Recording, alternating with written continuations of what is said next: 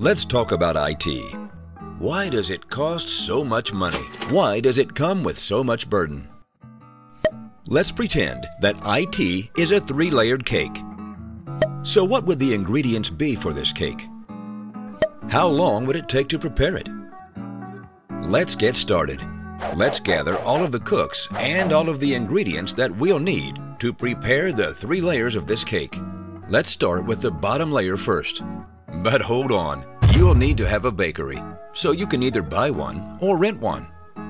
Now we're ready to prepare the bottom layer, but we'll need two special cooks to prepare it. We'll call them Systems Admin and Network Admin.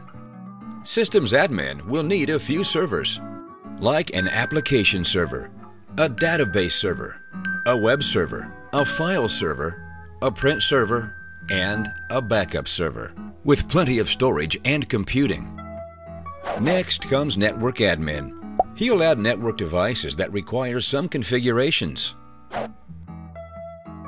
Now, we can move on to the middle layer, and we are going to require three different cooks for that. We're going to call them Database Admin, Security Admin, and Integration Specialist. They're going to add a database management system, IT management tools, security tools, and integration tools, which are optional.